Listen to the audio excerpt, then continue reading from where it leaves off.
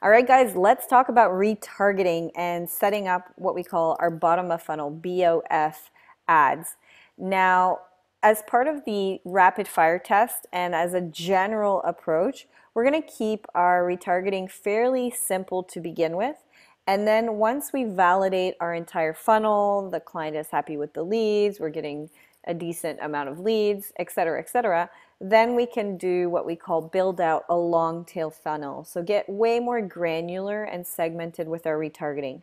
For now, we're going to keep a 14-day retargeting window open. And what it's going to be is people that viewed our landing page or viewed our funnel or our offer, whatever it is that we are leading with, whatever hook we're leading with, but then excluding people that opted in, right? So excluding people that became leads. So as you guys already know, or as you should know, retargeting is there to pretty much improve the results from our campaigns. What we're going to be doing is if you have under 500 people in that audience, and this is probably going to be a bit hard for you to gauge only because custom audiences don't always show the size in Ads Manager anymore. But if you're not driving a lot of traffic basically, and you can pretty much tell how many people are probably going to be in your audience by checking how many link clicks or how many landing page views have you sent. So you can look at your top of funnel ads, pull that up in the reporting, and you can pretty much gauge how much traffic you've sent. Now if it's under 500 people, we're going to set that up as a post engagement objective campaign. If it's over, I'd like you to set it up as a conversion objective campaign and test that out. If your conversion objective campaign doesn't feed the budget out properly, switch it to a post engagement.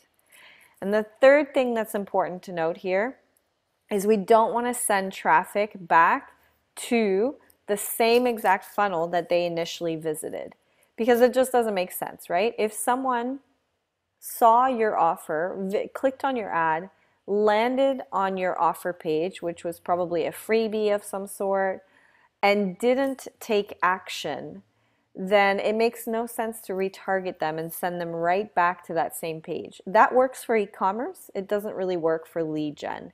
So what we want to do is take a different approach with our ads, and normally what works really well here is sending them to Messenger. So saying to them, send us a message. That's usually a nice, easy solution, is getting leads to get in touch via Messenger. And you can also hook up a bot there if you wanted to.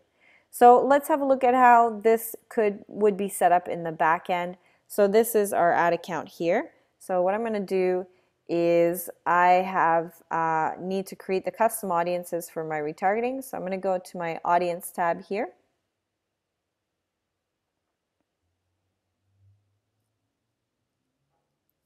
I'm going to click on create a custom audience, website traffic. Now here's my funnel here, and I have on the funnel I have two standard events. So this one's using a custom event called viewed offer, and then on the second page I have leads, so meaning people that have opted in and they became a lead. So here I want to create a custom audience of people that triggered viewed offer in the last 14 days, and I will name this viewed offer 14 days.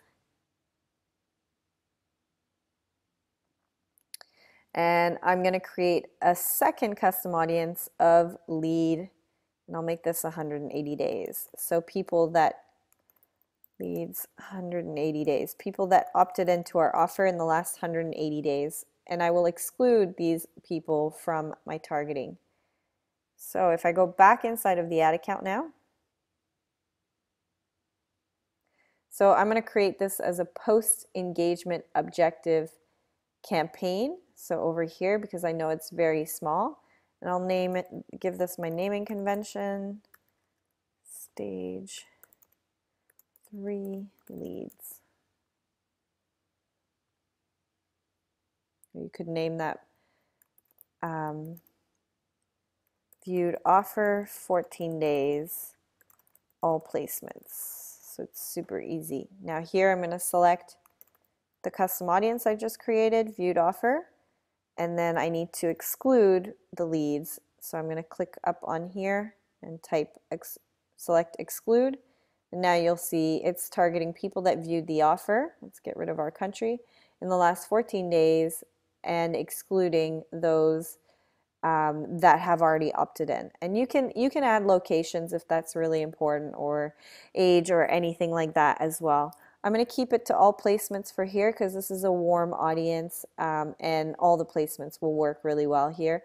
And keep it to a fairly small budget. And if I realize that it's feeding the ad spend, it's going through the entire ad spend every day, then I can start to scale that budget up a bit. So now I'm going to click continue.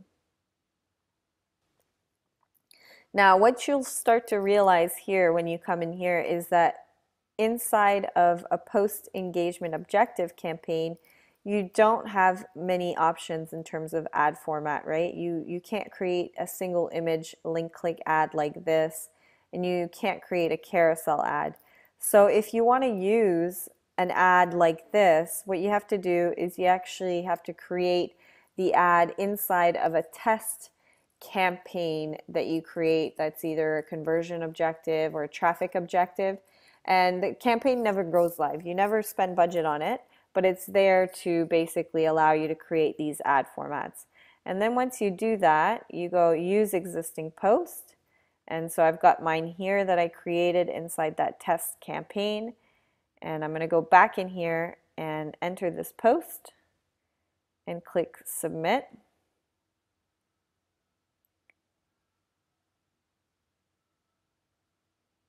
And then I'm going to confirm.